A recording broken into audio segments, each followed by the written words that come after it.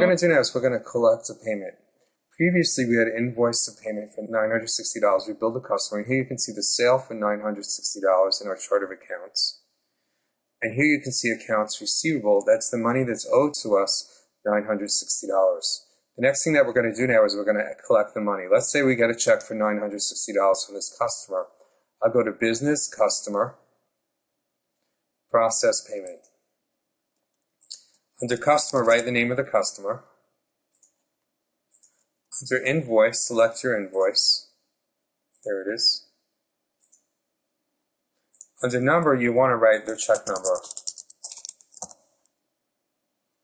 And you need to select the account where you're actually going to deposit the money. So let's say I'm going to deposit it into my checking account. I'll click on Checking Account.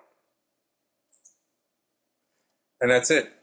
Now you can see the new chart of accounts, and $960 is in the checking account and no longer in accounts receivable. If we look at our balance sheet,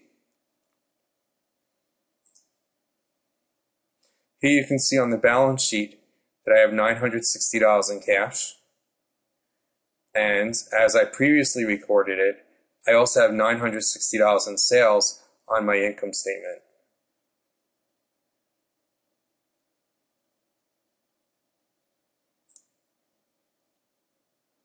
Right there.